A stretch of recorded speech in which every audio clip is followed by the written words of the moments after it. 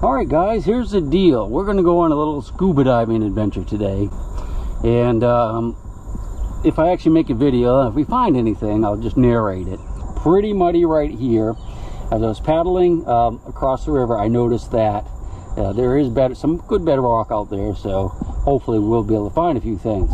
Now this particular river is actually pretty big. It's wide, not too terribly deep, but it's too deep to wade around for sure. I'm going to get in the water, get my tanks on, we'll get in, hopefully we'll find, if not Civil War stuff, at least something interesting. Well, there's always interesting stuff out there. Alright, what do you say? Alright, so we're underwater. I'm going to set up the metal detector. I want to be able to hear some of the iron and of course everything else. And always remember to ground balance, even when you're underwater like that. Now it'll still work if you don't do that, but the metal detector may be really super sensitive and noisy, or the opposite, it'd be really quiet and you won't hear things as well. It may not pick up items very deep. It's a trade-off, but ground balance is usually the way to go. Alright, our first target, non-ferrous, meaning non-iron, is a fishing weight. It's about an ouncer, so they sound just like bullets. At least the old sinkers do, that are made out of mostly pure lead. The newer ones aren't even made out of lead. They do that for the environment, and so that geese and things that might accidentally swallow those sinkers when they're rooting around on the bottom don't get lead poisoning, geese and ducks and other waterfowl.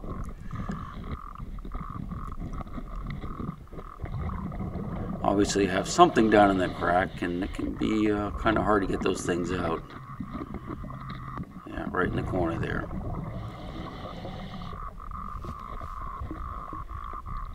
Another fishing weight, slightly smaller. And they'll read a little bit lower on the meter on the metal detector. There's a little bit less lead there. More targets.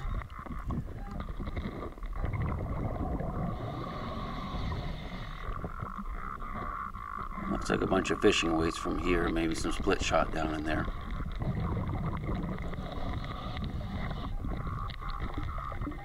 Another one over there. So my guess is I'm going to leave this spot here in a second because I'm just finding fishing weights. And there we go. What is that? I thought it looked like a steering wheel, but I think it's brassy. I'm not sure. Oh, yeah, I almost recognize that. It looked like it's off a Mercedes or something, but it's probably not what it is. Really grassy in this part of the river. I have to kind of scoot and hunt in the little patches in between where I can see the rocks. Not too deep, maybe 5 or 6 feet right in this area. A little turtle. There he goes. Yeah, like the chig. I'd rather they swim away than swim toward me. Alright, we got our first Civil War bullet. Obviously I had already dug it up. That is a fired one. I can tell by the tip of it is deformed. And if you look real close, you can see the rifling marks on it. So at least we're not skunked for the day. A little coppery brassy thing, probably part of a boat. But it could have washed in on a flood too from a house or mobile home. Some type of irony pole. Looks almost like a fence post, but I'm not so sure. Another piece of copper brass. Doesn't look very old to me though, not Civil War era. But it's really hard to say with just little fragments like that. More iron. Thought it might be a gun barrel. I think it is a gun. Looks like a gun barrel, doesn't it? Not Civil War era. I'm not sure that's what that actually was, but it kind of looked like a shotgun barrel. Another Civil War bullet. That one was fired as well. There was a little battle in the area. So that's a solid base. Probably a Sharps, but I'm not 100% just looking at it here. That was a crawdad claw.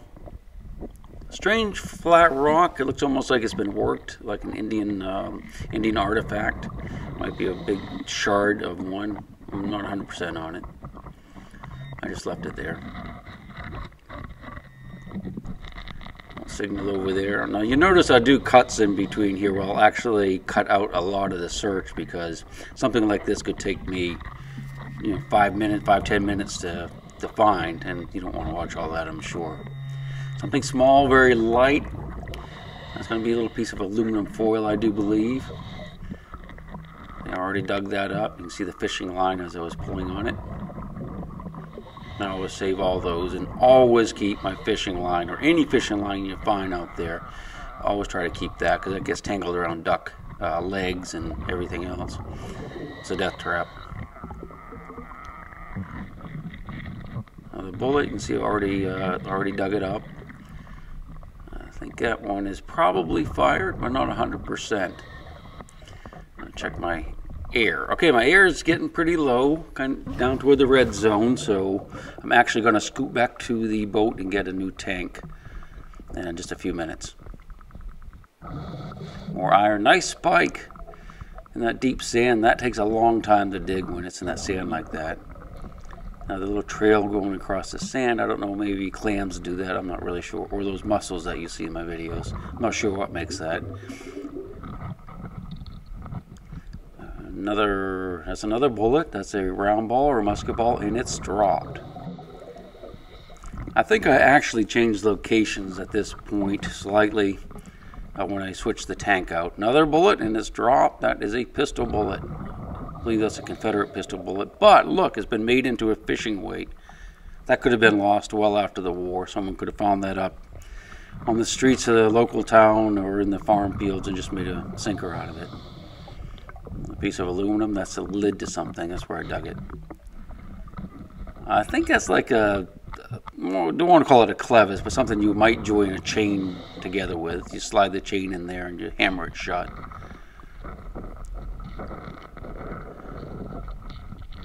Looks like a horseshoe from here.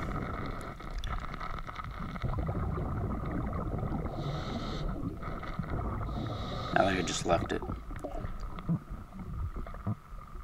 Not sure what that thing is. Oh, this is an interesting story. That piece of wood I actually set up there as a marker because I have another camera that's running right now making a video of one of the mussels that's out there, and I had to use that board as a marker so I could find my camera, and it actually took me like a half an hour to find it again. And there it is right there. It's a GoPro just getting a close-up of the mussel doing its thing, and what it's trying to do there is attract a fish that will come and nibble on those little appendages, and the mussel will inject, I want to say like babies, into the fish's mouth, and they will attach the gills of the fish, and after a while they fall out and they become little mussels or little clams. They look like clams, but they're actually mussels. Some more iron. I always want to dig the iron because it could be bayonets, gun tools, muskets, anything. So I like to dig a lot of the iron if there's not too much junk in the area. That is a spinner blade. That's a fishing lure, part of it. You can see my second tank is already getting low. So at this point, I probably spent 5 hours underwater for what I have now, which isn't a lot. Little brass screw. Looks very familiar, and I think it might have come out of a musket. They have brass screws like that. Oh, this is my pride and joy of the hunt. It's a coin. And I got some pictures coming up on the end for you to show you exactly what that is. I didn't know it was a coin for sure when I found it. It kind of felt like it, but I just couldn't. I couldn't make it out underwater exactly what it was. I'm still trying though.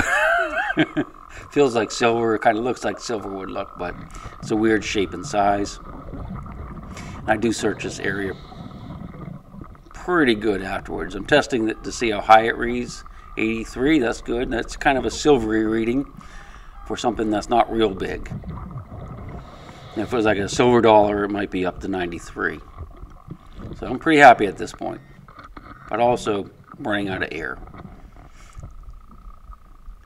Another musket ball.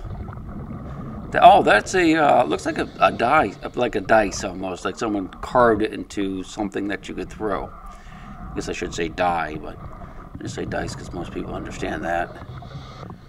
Another signal there, mostly dug. I've already fanned a lot of the dirt away. And if it's light, like pull tab or something like that, when you fan like that, it'll go away, it'll move.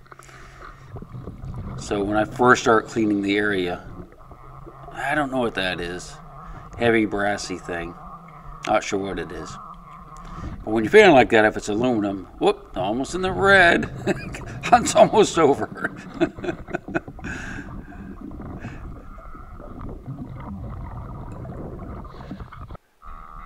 Here we go. What do we have there? We have another piece of coppery brass. It's like a little tube. Not sure what it is. Somebody, oh, those are like waders, fishing waders. I'm just glad there's no bones sticking out of it. Yeah, so, but I'll always need to check those things. You see it's starting to get dark too. It's getting a little bit, the water's getting darker.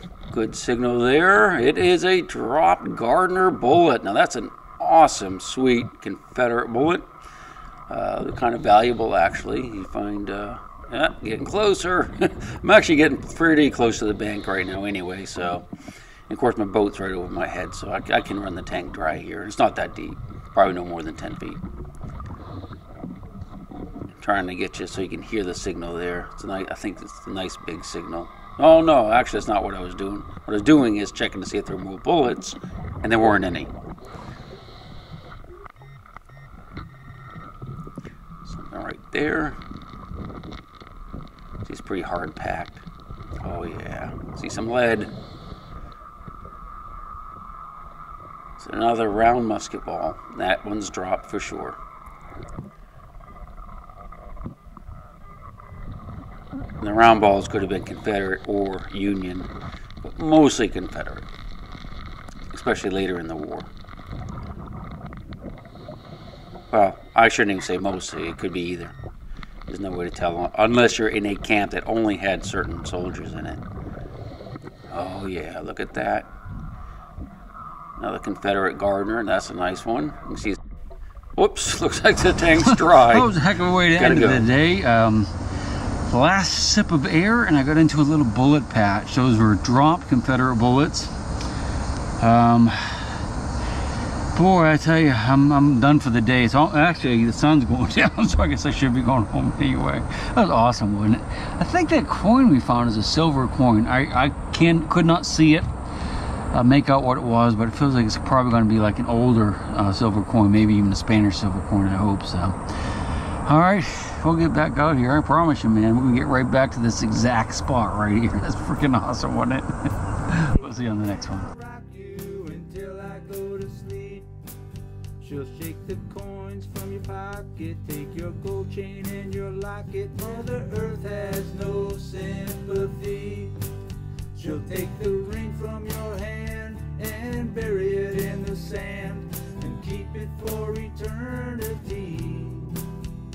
Mother Earth, she's got her secrets she's promised to keep, hidden in her dirt or deep in her creek. Mother Earth, she ain't saying exactly what she's saving, where it is or what it might be.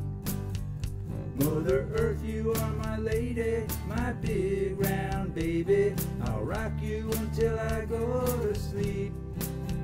She don't care if you're dying or if you're living or somewhere in between.